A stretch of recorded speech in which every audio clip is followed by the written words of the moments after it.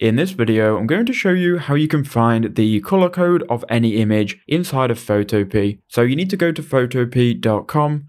Once you're here, go ahead and click open from computer and then find the image. So I'm going to open the image here. It's in my downloads. We'll open it up. Now, once you've got the image on Photopea, you now need to go ahead and click on the top tool here, the auto select tool, then go 1, 2, 3, 4 down, and it should then be the eyedropper tool. If you go ahead and left click on it, it may be one of these as well, but you're looking to change it here to the eyedropper tool. So click on the eyedropper and this is what we're looking for. Now you can select anywhere on this image and you can choose a specific color. So let's say we really like this shade here of sky. If we click, it's going to then change the color in the bottom left hand corner to that exact color.